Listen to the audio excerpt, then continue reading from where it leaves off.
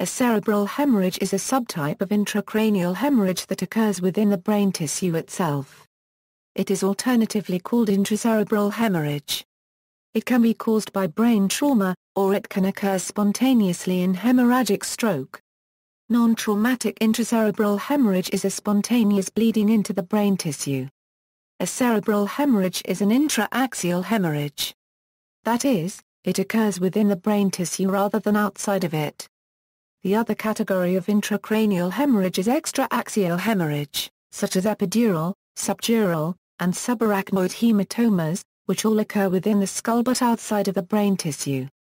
There are two main kinds of intra-axial hemorrhages, intraparenchymal hemorrhage and intraventricular hemorrhages.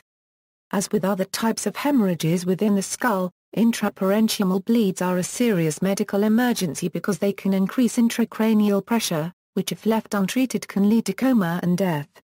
The mortality rate for intraparenchymal bleeds is over 40%. Signs and symptoms: patients with intraparenchymal bleeds have symptoms that correspond to the functions controlled by the area of the brain that is damaged by the bleed. Other symptoms include those that indicate a rise in intracranial pressure caused by a large mass putting pressure on the brain. Intracerebral hemorrhages are often misdiagnosed as subarachnoid hemorrhages due to the similarity in symptoms and signs. A severe headache followed by vomiting is one of the more common symptoms of intracerebral hemorrhage. Some patients may also go into a coma before the bleed is noticed. Causes: intracerebral bleeds are the second most common cause of stroke, accounting for 10% of hospital admissions for stroke. High blood pressure raises the risks of spontaneous intracerebral hemorrhage by 2 to 6 times.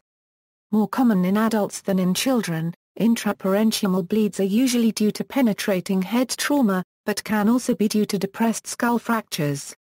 Acceleration-deceleration trauma, rupture of an aneurysm or arteriovenous malformation, and bleeding within a tumor are additional causes.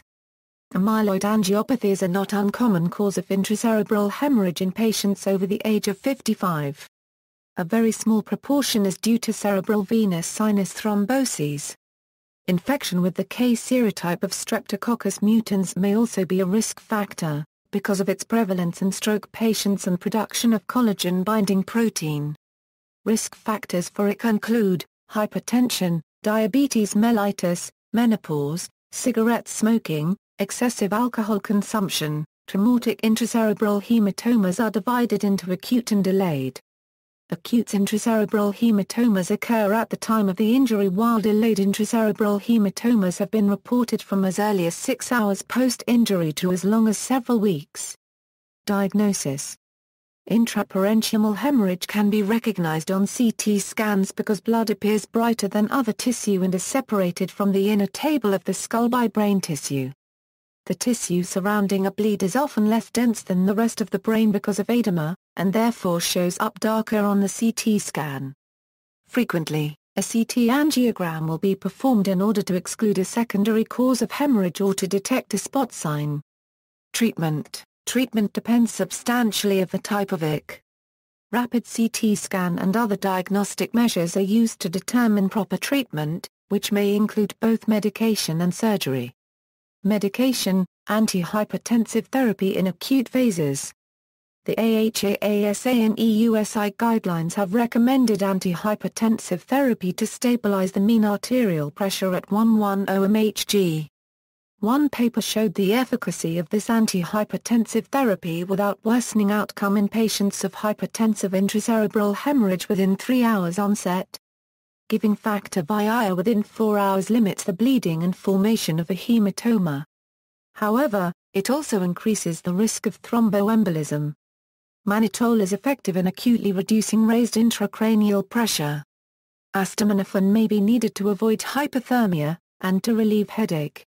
Frozen plasma, vitamin K, protamine, or platelet transfusions are given in case of a coagulopathy.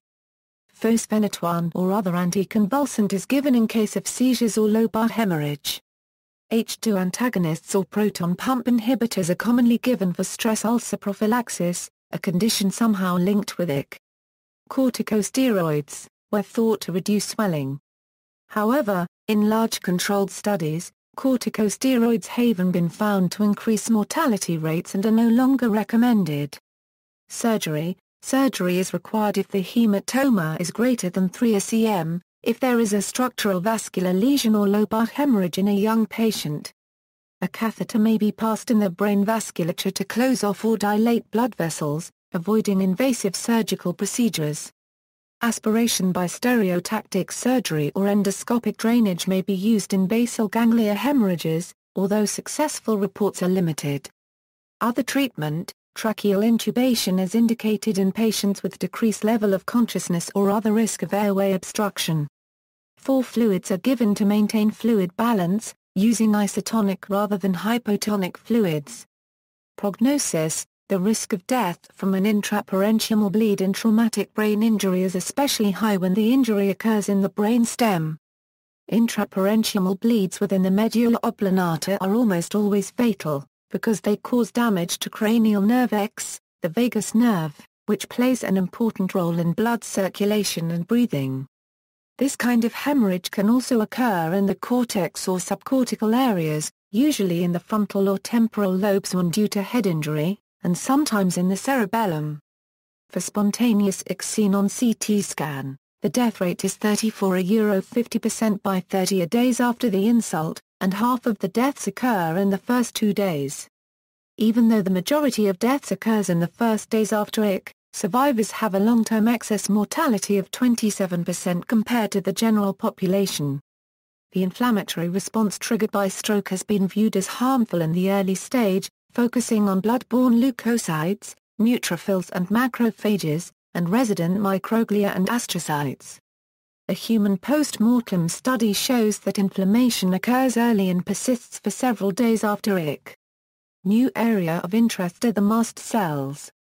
Epidemiology. It accounts for 20% of all cases of cerebrovascular disease in the U.S., behind cerebral thrombosis and cerebral embolism. It is 2 or more times more prevalent in black patients than it is in white patients. In 1945, U.S. President Franklin D. Roosevelt died from a cerebral hemorrhage. References. External links. Parent-friendly information on IVH in premature babies from the Hospital for Sick Children, LPCH on intraventricular, information on brain hemorrhage from Headway, the Brain Injury Association, a UK-based charity providing information and support.